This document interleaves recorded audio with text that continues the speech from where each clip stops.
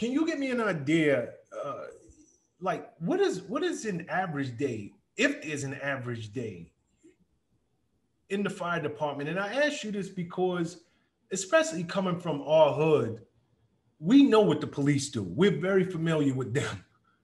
But the firemen, they show up and they're kind of in the background. They're there, but they're not there.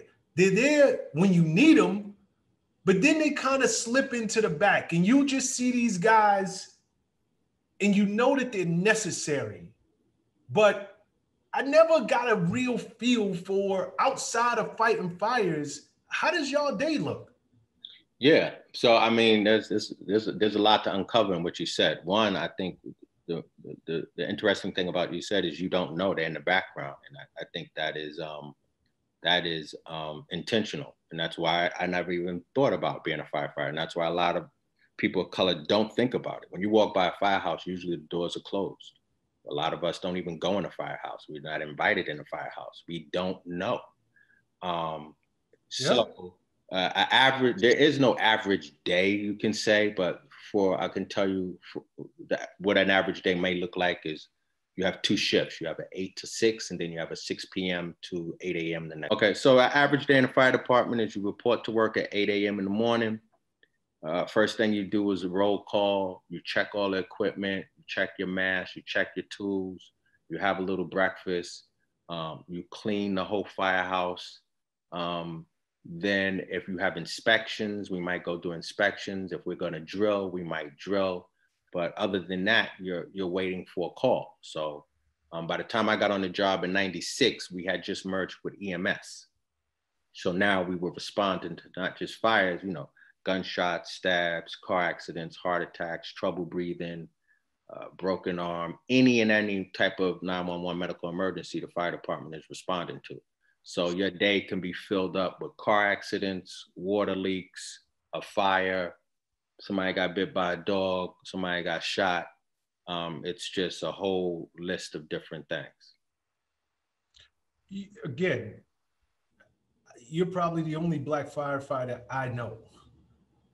Is this a job you would recommend to people in our community, both men and women? Absolutely. The first thing I did, 1998, I joined the first recruitment team because you got to remember, the fire department said, we don't have a problem getting people.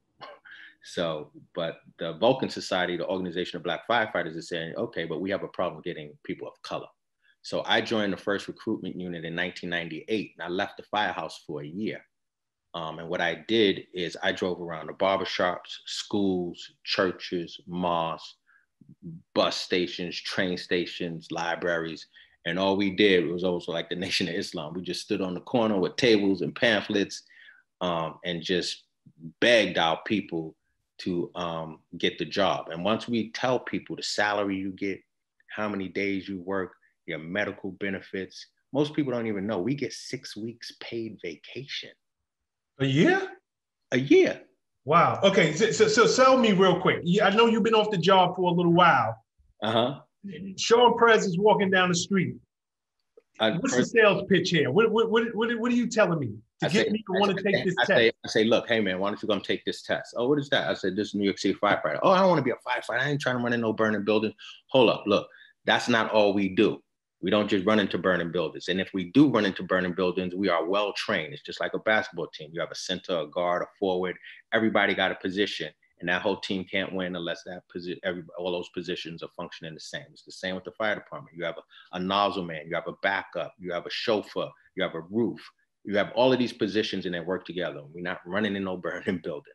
I'm not trying to die. So that's my first thing. Then I say, we do medical emergencies too. Then I got to bring them in with this. I say, look, I get 6 weeks paid vacation, 6 weeks. That's a month and 2 weeks. And I can do anything I want in those 6 weeks. I can also break it up 3 weeks here in October, 3 weeks in July. You do whatever you want with your 6 weeks. My 6 weeks, I went to Little Rock, Arkansas and did a play. Got paid for doing the play, got paid for the city. Benefits. It's harder to talk to young people about benefits because they don't understand about medical, dental. I got benefits for the rest of my life. Next thing I talk to them about. Hold on, slow down. You currently? As a retiree, I have medical benefits for the rest of my life. Keep talking. So then the next thing I talked to them to hook them is the salary. I think at the time they was making maybe 60, 70K, but with overtime, you can easily make $100,000. Now, here's the thing. I asked them, how many days a week you think a firefighter works? 5 days? Nope. A firefighter works, we get a calendar for the whole year. My calendar says I work 2 days, 9 to 5. I'm off 2 days. Then I work 2 nights, and then I'm off 3 days. Now, short story is, if I combine my calendar, I can do what I call a 24-hour shift. I can come in Monday night, get off Tuesday night. If I do 6 24-hour shifts in a month, that's all I have to do for a month of work. Get out of here. They're called mutuals. I can do 6 24-hour shifts. So, for instance, I'm working Monday and my son needs to go to Sesame Place with his preschool and they're looking for volunteers. I call up John. Yo, John, I'm working Monday 9 to 5. Can you work for me Monday 9 to 5? John says, yeah, Hisham, I'll work for you. You know what? I'm working Wednesday 9 to 5. Can you work Wednesday 9 to 5? Yeah, I can do that. Just like that, I'm off Monday. I can take my son to Sesame Place and no bosses get involved. There's no permission from an officer. That's between me and John. Now, I can also call John and say, hey, John, I'm working Monday and Tuesday. I don't want to work Monday and Tuesday. Can I work all day Monday? You work all day Tuesday, and we do it that way? John says, yeah, that's cool. So now instead of working Monday and Tuesday 9 to 5, I work all day Monday. I have an extra day off Tuesday now. So if you do that 6 times, you will find out that the whole month is over. So that month, the rest of the month is you. No. What I'm saying is in those 30 days, you have to work 6 24-hour shifts. Correct. And you will fulfill your obligation of 40 hours and get a full paycheck. Wow. I don't know where y'all was when I was coming up. You must. And speaking of that, where was you stationed at? Was you stationed in Harlem? I know you born and raised in Harlem. I was in Harlem. I was on 143rd between 7th and 8th Avenue. Oh, so you was right in your hood. Drew Hamilton Projects. Nice. Oh, while we're on the subject of it's a couple of roads I want to go down. I asked you to sell me on this because I noticed with firemen, you guys, there's an affinity for the job that you don't find anywhere else. And one of your fellow actors, Steve Buscemi, this is a guy who he's been in every movie you can think of. Hit TV shows from The Sopranos to Reservoir Dogs to so many. But you always see him speaking so highly of that brotherhood, of that department. Number one, have you ever got a chance to meet him, work with him? And you guys are on you're brothers, black, he's white, you're black, but within that, I'm sure you guys don't see color. You're seeing, we go into them buildings together. Yeah, absolutely. There's, when you're doing a job where it's life or death and you mess with fire, and you got to also understand the fire department, and this is another reason why I think people of color were left out of it for so long. There's a book called Firefight that I read, which is the history of the fire department and African Americans in the job. And there's another book written by another brother, but it's about a police officer named Samuel Battle, who was the first Black police officer. And one of the differences that I learned that they allowed more Blacks to become police officers than firefighters was in the fire department, you sleep together, meaning you have a bunk room. You eat together where you sit down. And back in those days, it wasn't rocking like that. They had something called black beds, which a Black person was supposed to sit in.